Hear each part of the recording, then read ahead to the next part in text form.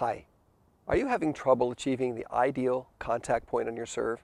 Is your club pro repeatedly saying to you, reach up, reach up, reach up?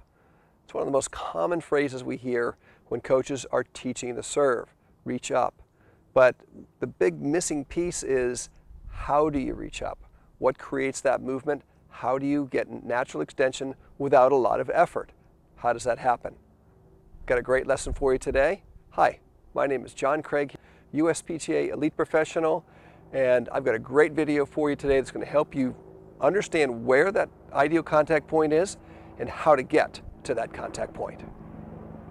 So where is the ideal contact point to get your optimum power and control on the serve? Well, the ideal contact point, and you'll see most players, certainly most professionals, make contact in this area. And this is a bit of a myth and a little bit of a controversy in the coaching world, because we often hear the term 1 o'clock. 1 o'clock, hit the ball at 1 o'clock. But in reality, if you watch the high performance players in the game today, they make contact more at 12 o'clock. They make contact with the contact point between the shoulder and the head right in here. And I call this the slot of power. This is the place where your shoulder can really be active as it brings the racket from the edge to the contact. And that is the place you want to be making contact with the ball. The idea of making contact out at 1 o'clock is really restrictive. A lot of coaches teach that because it enables the student to develop a slice serve. But that is not the place where you're going to get the ideal power and control as you develop your skills. Even the slice serve itself is going to be played inside the shoulder, because we want to get the shoulder to be active in rotating the racket from the edge to contact. And that movement itself cannot happen when you're out there off to the right, okay? It just weakens the serve significantly.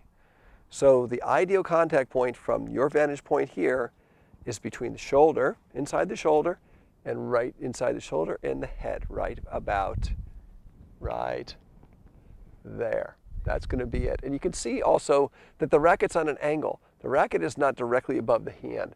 If I tried to hit the serve with a full extension in a straight line, no doubt the swing would weaken and I would not be able to rotate my shoulder through. So the idea of getting maximum extension to the point where you're stretching will actually deplete your swing of power. The extension should be comfortable and natural, and the racket should be on a slight angle inside the hand as you make contact for most serves, okay? From a side view, we want to make contact.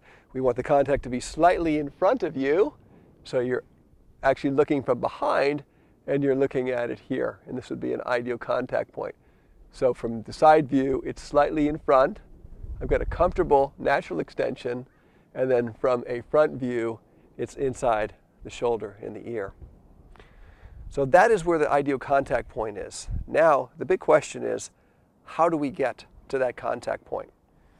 And this is something that I have never really heard anyone explain correctly or accurately, okay? Believe it or not, it's your non-dominant hand that's going to help get you there. So I have never seen anyone in history get to the ideal contact point and comfortable extension without first getting a reversal with an extension of the non-dominant hand. I've never seen anyone in history get there by going like this.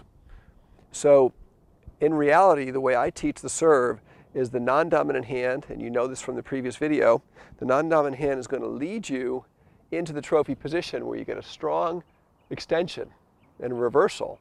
And then the left hand is going to pull away and rotate you and then hold your balance as you make contact to your contact, okay?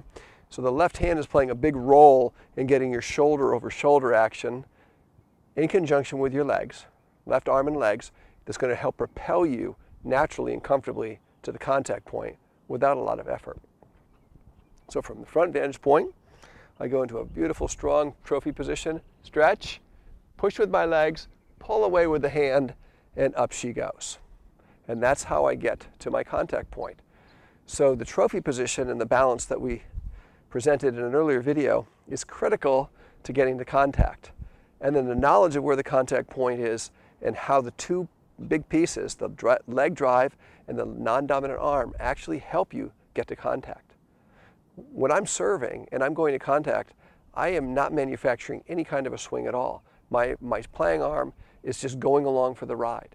So get out and practice. And in the previous video where we worked on the trophy position, we had an exercise where you just simply stopped there. And then you relaxed and came back down. So the next stage would be to get to the trophy position and then practice how you synchronize the movement and to get to contact. And one of the things I do, which may seem counterintuitive, is I have my students practice stopping on contact.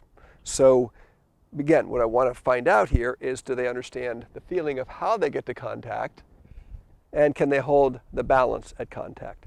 Can they indeed hold the balance? And you can see I'm up on my toes. I'm able to hold my balance. That's critical because it tells you what? That I'm still in control of my movement, so that I'm not falling. So when you practice, going to contact and coming up and stopping on contact. Okay? Stopping on contact. And look up at it like you're really seeing a ball there. And that's really going to help you develop how you make your move from the trophy position to the contact point. I hope you really enjoyed and got a lot of value out of this video today. If you would like to learn more, and of course there's so much more to learn about the serve, well, I have great news for you. I have a free series of videos, instructional videos on the serve.